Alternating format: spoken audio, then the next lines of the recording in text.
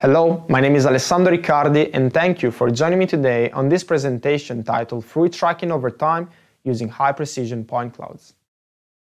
As the global population continues to grow, food demand is expected to increase. However, our resources are limited, and one of the biggest questions in the agriculture industry is how can we produce more food while minimizing waste and cost and increasing efficiency and yield?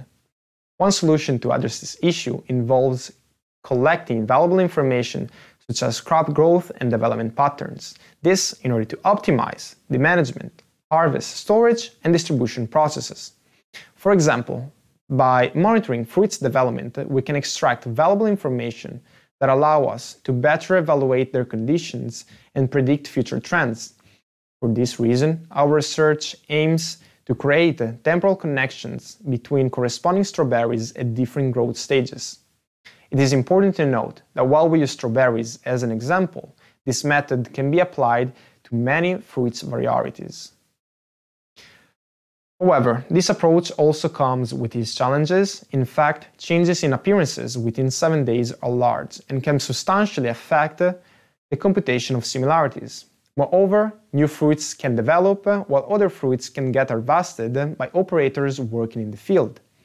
Last but not least, strawberries can undergo non-rigid deformation during different growth stages.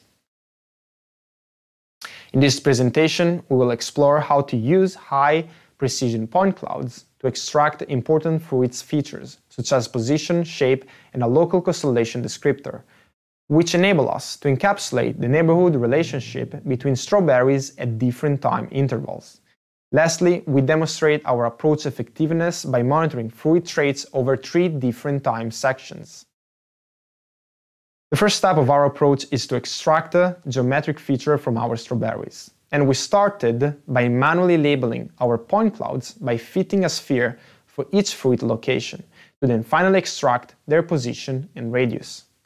For the local constellation descriptor, we started with observation that fruit clusters undergo similar transformation, which means that a strawberries on the first section is likely to be surrounded by a similar number of strawberries in the second section. For this reason, our goal is the one to encapsulate the neighborhood constellation of each fruit by storing the positions and density of surrounding strawberries.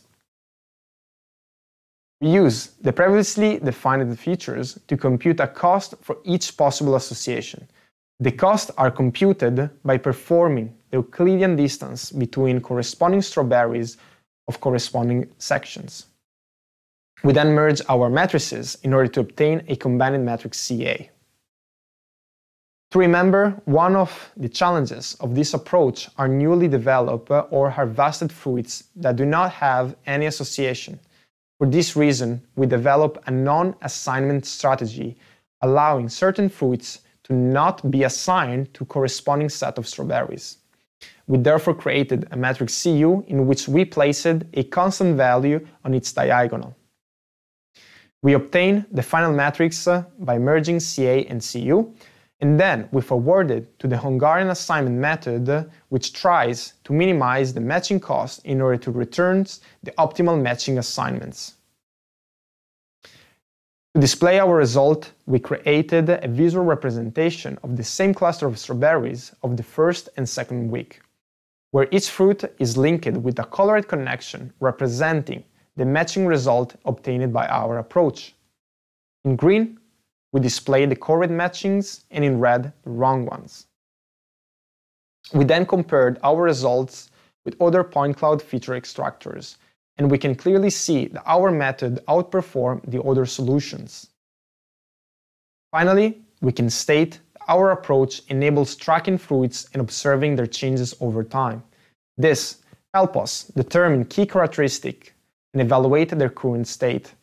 We showcase a tracking example with ripeness development using the green channel value and growth development by measuring their volume. In conclusion, we have highlighted the importance of monitoring fruits development over time by analyzing fruit features such as position, shape, and a novel local constellation descriptor, which enable us to collect valuable insight of fruits' traits and development patterns. If you're interested in learning more about our research, I then invite you to scan this QR code.